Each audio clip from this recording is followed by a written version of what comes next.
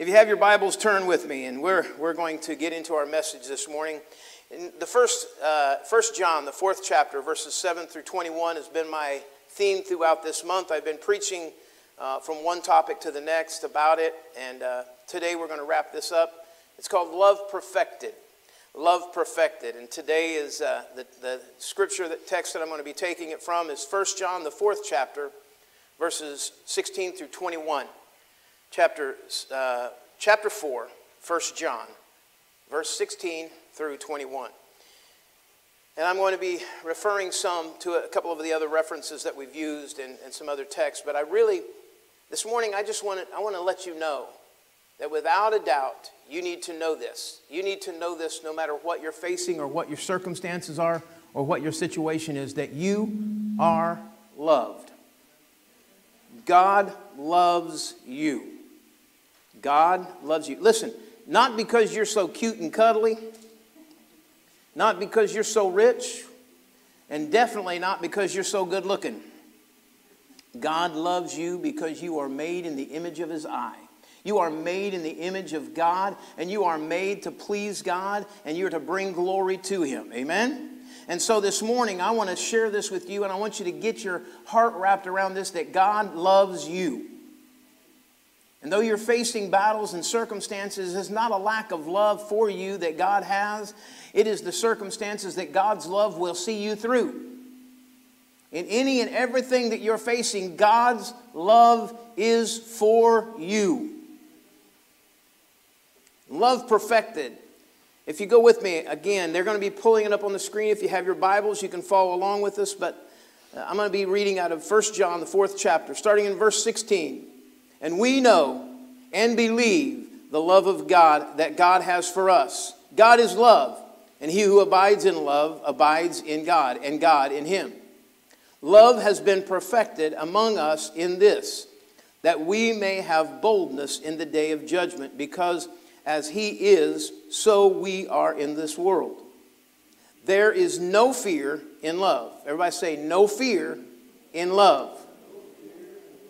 Now the rest of you join with us and say it. There is no fear in love.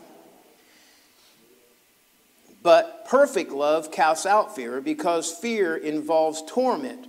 But he who fears has not been made perfect in love. We love him because he first loved us. If someone says, I love God, and hates his brother, he is a liar. For he who does not love his brother, whom he has seen, how can he love God, whom he has not seen? And this commandment we have from him, that he who loves God must love his brother also. Now this morning I want to talk about this titled message, Perfect Love. Love perfected through Christ. Love perfected is something that we need to understand and define. What is perfect love? We look at this and we begin to look at what understanding love is. Perfect love is finding the perfect mate and never ever having a squabble or a problem. Love is never having to run out of money when you need it. Love is never having a problem. No. Love, perfect love, is able to bear all things. Perfect love in the situation that we found, and we defined it in our first message of defining what love is. Defined really what the Bible says love is. Love is putting others before yourself. Love perfected means that we understand that part of it and realize and recognize that perfect love is that casts out the fear of being left alone. Now here, let me go ahead and share the scriptures with you. What is perfect love? For John, the 15th chapter, Jesus described it this way. And first of all, he says, greater love has no one than this, than to lay down one's life for his friends. Goes on, and the next verse is 1 Corinthians 13 says this. 13 says, now abide in faith, hope, and love. These three, but the greatest of these is love. So we realize there that greater love is represented than laying down one's life for your friends, and so putting one's life before yours. when you get married, and I shared this with you, but marriage, and I'll give you marriage counseling 101. Everybody look at me right here. If you've been married for 100 years, a few of you are close, but if you've been married 100 years, or if you just are thinking about getting married and you're dating that one that you have, oh, she makes your liver quiver. You know, your heart throbs when they walk into the room. You're just caught up with it. I will tell you this. Marriage 101 is this. It is not a 50-50 because that will never succeed. Amen? Because you're always going to think they got one up on you. I'm giving 51 and they're taking 49. Come on. Marriage is 100% giving of yourself to another. And when you love, you realize that you put others before yourself. And love, in the defining point of what love is defined in that. Now, we all can talk about faith, and we can all talk about hope, and we can all talk about those things. But the Bible tells us that the greatest of all the things that we see is love. And if love is the greatest, then love should be what we personify in everything that we do and say. Now, I want you to look at that person sitting right closest to you. Look them right in the eyes and say, I see love all over you. I want you to say it to your brother. Come on. Turn to him and just say it. Come on. If you had a fight on the way to church, turn to that one you came with and say, love is all over you. I just see it. Now, you may be here this morning and you may say, well, Pastor, you don't know what I went through. You don't know the problems I'm going through. You don't know the circumstances that I'm dealing with. I will tell you this. It doesn't matter when you have the understanding of what love is. Situations don't qualify or disqualify you for the ability to love. And love perfected goes beyond the nature of this that Jesus defines, even in his very point when he says the greatest of these and the greater love is laying down your life for your friends. Go ahead and pull that next one up. What is perfect love? The Bible tells us this in 1 John 4:17, that we may have boldness in the day of judgment. Now that simply comes to the point, and I want you to understand, if this nature of giving us that is perfect love, then perfect love is when we understand that when you love God and you put yourself in the worship of God, in the opening of God, and you give yourself to God in the surrendering of your life, the Bible says, love the Lord God with all of your heart, soul, mind, and body. That means you put God first in your life. Then the Bible tells us that all things would be added to us. You don't have to worry about what's going to happen tomorrow. If you're going through a situation, the doctors may tell you that you have just a few days to live. You know what? You can have boldness in that. You can have confidence when you get in your car. The other day we were driving and we were heading up we were heading up north on the freeways. I saw 3 fatal crashes. 3 rollovers on the way up to go to deal with a church situation. One of them, we were the first or second car to come up on the accident. And there were 2 people laying out on the highway, and one of them they had a blanket over, which covered up completely, and we knew that probably meant one person had passed away. And you know, when we saw that, the rain and the fog was very difficult to drive in. And we saw that, and the first thing that Satan tried to do was create fear in my life. You shouldn't be on this freeway. You should stop. You should get away. And you know what? Fear is not of God. Did anybody hear me when I said that? Because if fear is not of God, then what brought that source to my mind? I'm afraid. I've got to be careful. Yeah, you got to use wisdom. But I don't have to worry about it, because I'm going to tell you something. If you drive on the freeways out here, you better pray up. And you better be sure when you get in your car. Come on. And you need to understand that when you come before God, you can say faithfully this: I don't worry about tomorrow, because I know who holds my tomorrows. because I surrendered my life today to Jesus Christ, and I know that He is the Lord of my tomorrows. Come on, amen. You don't have to be afraid of what the enemy may bring against you tomorrow. You don't have to be afraid. We walk around and we live in a day and age to when there's all kinds of crazy things going on. Come on, amen. And there's all kinds of phobias. I'm surprised. I was going to pass out. We do the hand sanitizer. And we've now got the wipes, too, that you can use. And I was going to, the next thing, Joe, that I think we're going to get is masks. We're just going to pass out masks. So everybody just quit. Or we could just tell you when you walk in the door, please hold your breath so no one else gets sick. We'll dismiss in an hour. Hopefully you can hold it that long. Here's what I'm going to tell you. The Bible says I don't have to worry about it because I can touch any deadly thing and it will not harm me. And I can walk in the face of the world, and I can walk in the midst of circumstances. Now, come on, I'm not telling you to be foolish about life. Don't go jumping off the building saying, God will protect me. You need to understand that I don't have to worry about the things of the world. I don't have to worry about it because I know who's in control. I know if God be for me, who can be against me? That greater is He that is in me than he that is in this world. And everything that this world can bring against me, my God in me is greater than that circumstance. And I can push away the fears of my and the phobias that go around. I can push them aside because I know God is with me. If perfect love casts out fear, and it gives me the day of judgment that I can be promised that if I go and God takes me home, I can tell you this, I'll wake up in heaven. Come on. If I take my last breath today, my next breath will be in heaven. Are you convinced of that today? Come on. If you're not sure, and there's fear in your life about where you... I remember as a kid, my dad used to tell me, now we're going to say our prayers before we go to bed. And I would kneel down. Hopefully this doesn't make the mic go crazy. But I'd say, now I lay me down to sleep. I pray the Lord my soul to keep.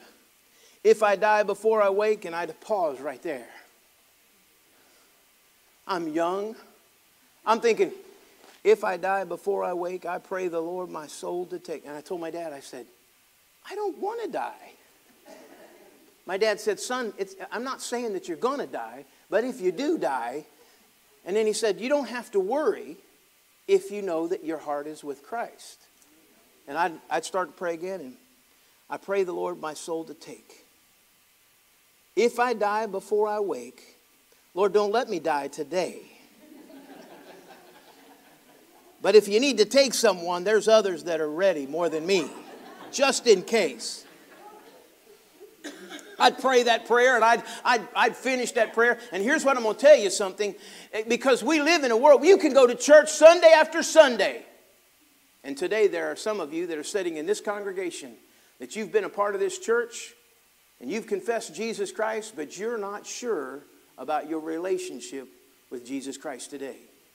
You're not sure if you've totally surrendered. Have I put God, the reason that perfect love gives us hope for the boldness is if I have chosen Jesus Christ and He is first in my life, there is no doubt in my mind. There is no doubt when I lay my head down that if I don't wake up, I know where I'll be. Come on.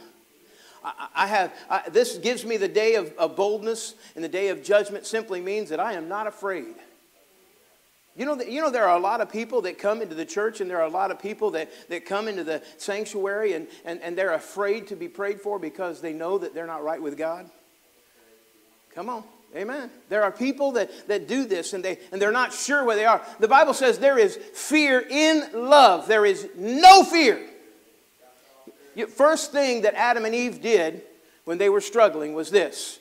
The first thing that they had to deal with was fear. Because they had fear. They had fear. They had fear. They were afraid. The Bible says that when they had sinned in disobedience to God, they went and hid themselves, and they hid in the bushes. Why? Because they were afraid. That's exactly what Adam said. The Lord asked him, said, well, what are you doing? And he said, hiding because I was afraid. And from that point on, we hide from God and convince ourselves of the fear of our actions towards God. That's why when I look at this, when I look at this and it says there is no fear in love, and perfect love casts out fear, let me tell you something. I don't have to worry about the circumstances or the situations or the problems or the things that are going on. I don't have to worry about those things because perfect love is casting out the fear of the enemy that comes against me. I want to show you a few scriptures. Go ahead. The Bible tells us in Romans, we're coming up to this in our Wednesday night Bible studies and through the adult class. We didn't quite get there this week. But Romans, the 8th chapter, verses 35 and 36 says, "Who shall separate us from the love of Christ? Shall tribulation or distress or persecution or famine or nakedness or peril or sword? As it is written, for your sake we are killed all day long. We are accounted as sheep for the slaughter." Go ahead and pull the next one up. Romans 8, verse 28 says, "For we know that all things work together for the good of those who are called according to his purpose." Verse 31 says this, "What then shall we say? If God is for us, who can be against us?" And finally in verse 37, "Yet in all these things we are more than conquerors through Christ who strengthens us, who loved us." Now I look at that scriptures and I look at those three verses, and the reason that Paul could go back to that one slide just before this one, Robert, if you will. The reason that Paul could say this was in that 8th chapter. He said, "For I am persuaded." I know. I am sure of it. The reason that I know it is because I know. Because I know that I know. And today I ask you this question. Are you sure? Are you sure in your relationship with God? Number one, are you sure and confident of the things that you're going through? That God, nothing in this world can separate you from the love of Christ. No matter what you have done or no matter where you are still loved by God. Now God may hate the sin, but God loves the sinner. And that's why He sent His Son, Jesus Christ. Not because we were perfect that He came to abide and dwell with us, but He came to redeem us who are lost. I'll tell you two things for sure about the church. God didn't set up the church for the well and those that are healed and healthy. He set up the church so that we could mend and heal those that are sick and broken.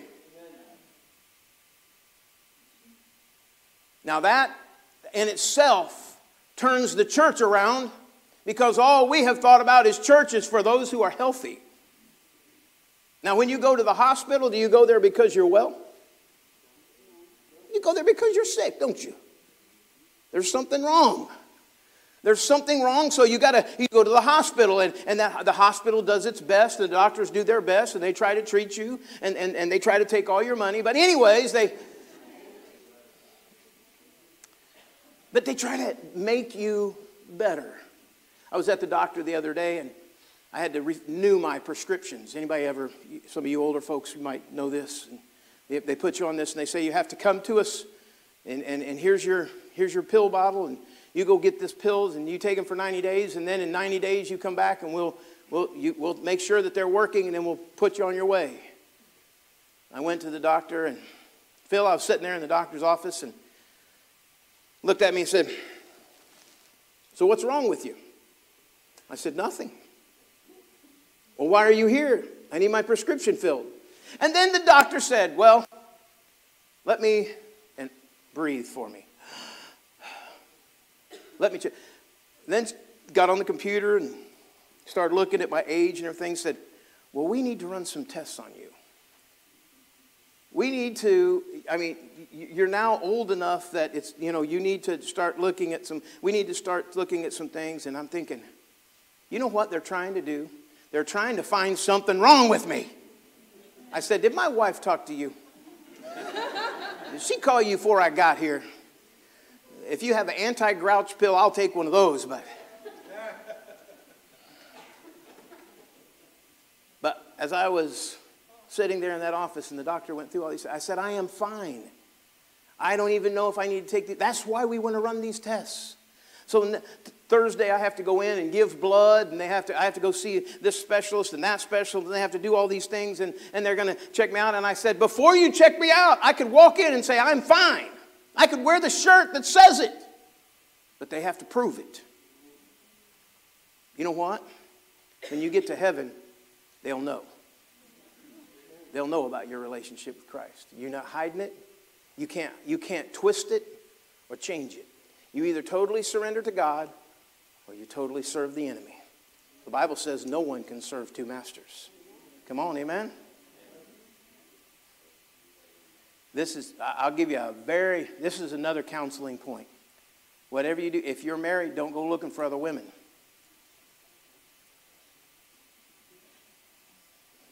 I'm waiting for some women to amen me there.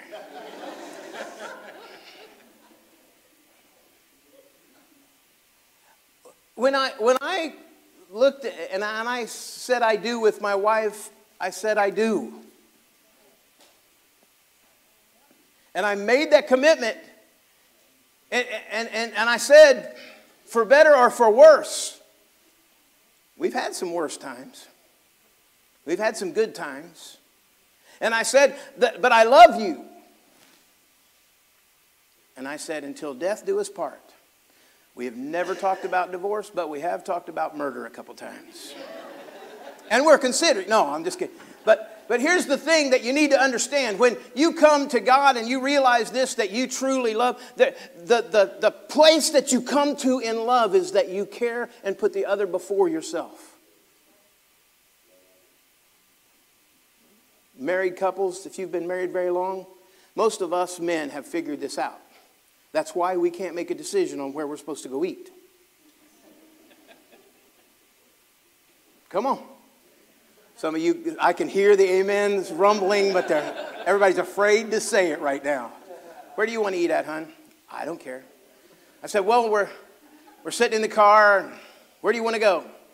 I said, no, you decide. I want to let you decide where you want to go. And she said, well, I don't know. Where do you want to go? I don't know. Where do you want to go? I told her, I said, hon, I'm just putting you before me. Where do you want to go? And she says, no, but I want to put you before me. Where do you want to go? And usually Joe's sitting in the back saying, just go to Joe's Crab Shack and get it over with. And so we go to Joe's Crab Shack. But anyways, how you make those decisions in life is hard, because when you try to put the other before you, sometimes it's difficult. Surrendering your life to God sometimes seems to be complicated on how to do it, because the things of this world oftentimes creep into our life. And it seems to be the battle of constant work that the enemy tries to do with us. It tries to present to us fear and create fear, and the wonder, does God really love me? And am I really bound for heaven? Well, I can tell you this for sure right now, this very minute, you can be sure of where you're going to spend eternity. The Bible says, believe on the Lord Jesus Christ and thou shalt be saved. And this morning, right now, we're going to do communion in a few minutes, and Brother Don's going to gather a few of the guys, and we're going to do communion. If you can go ahead, Don, and start preparing. Musicians, if you'll come and get ready. Here's what I'm going to tell you something is this. This nature of love, this work of love that God has so freely bestowed upon us, is accepted by faith. And every day you live it by faith. We're not assured of the next moment that we have, the next breath that we breathe, the things that we have to go through. We are not sure of anything. But if you allow it, the enemy will convince you that you're not good enough. Come on. That you're not able to, that you're not strong enough, and he creates fear. Come on. He creates fear and phobia, and he begins to create the atmosphere of wonder and disillusionment. But I can tell you this, God brings peace on the scene. God brings peace on the scene. Perfect love casts out fear. What are you afraid of? Are you afraid to trust God completely? Because you're afraid of losing control of your life? You're afraid of that. And so you want to grip it as tight as you can, and you want to determine, I'm going to make every decision I have to make. Or are you willing to surrender and say, Lord, I give you all.